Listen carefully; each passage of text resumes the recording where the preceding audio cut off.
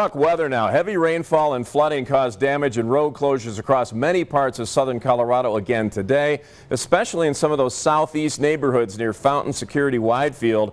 Our Maggie, Bryan in studio, and you were at some of those locations this afternoon where we saw that flooding and the flood damage. Tell us more about what you saw. Yeah, Rob, one of those flooded streets in Fountain blocking off over 100 homes, blocking off residents from going in and out of their neighborhood the whole day. Flooding in southern Colorado, some of the worst affecting areas near Peyton, Security, Ellicott, and Fountain. Growing up here, there's been a lot of rain, but nothing like this. Peaceful Valley Road on the east side of Fountain was closed off since 6 a.m. and covered with 3 feet of water coming from a nearby creek. I probably might not make it home.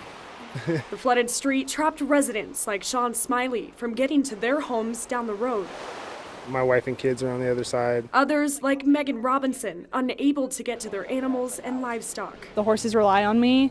I feed them and water them daily, and we do have 3, and so it's a problem when I can't access them. The flooding bringing in more calls to Colorado Springs Fire's heavy rescue program, as crews made several water rescues around town. We were in the south end of town for about 5 calls that were all vehicles stranded in the water.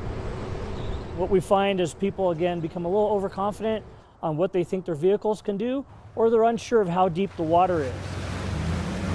People weren't stopping, they were going even after the cones were put out, and it was just crazy. Taraya Harvey says her home was front and center to the flooding on Monica and Moonbeam Drive southeast of Colorado Springs. We saw fence posts and parts of fences being swept away. Near Ellicott, houses and outbuildings flooded and standing water seen for miles.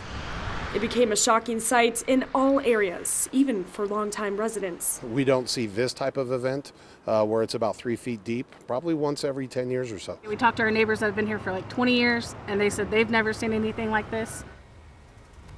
El Paso County Public Works told me they had over 100 people working this storm.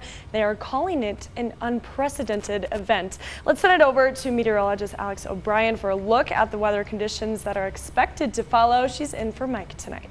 All right, so